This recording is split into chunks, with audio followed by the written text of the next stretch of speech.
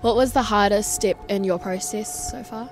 Getting the first design, always. So how do you make a bug exhibition so exciting and so rich with ideas and thoughts and fun that it brings children and parents alike? Why did you choose the word lab? What we've tried to do here is create an environment where the bugs are teaching us. So we've entered the world of the bugs and they've created a laboratory where we can come and learn, we can experiment, we can experience the joy of what bugs can share with us.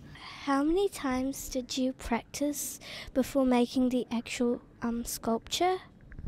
That's a really interesting question because we do practice. Our team have to learn to do this. We used a thing called photogrammetry a great deal, where we actually went and got real bugs, but then we had to shave them because bugs have hair all over them, and when you take a photograph of a hairy bug, you can't get the right level of information. So we shaved them with a tiny little razor, and you're talking about things smaller than the tip of a pin.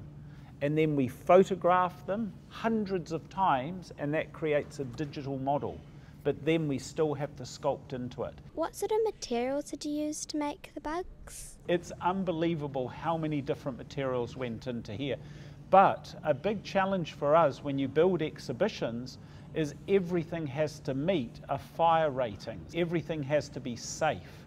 But we use fiberglass and plastics and urethanes and fabrics and screen printing and 3D printing, milling machines and aluminium, and on and on and on and on it goes. There's so many LEDs, and this exhibition has literally thousands and thousands of those to create all of the illumination that you see around you.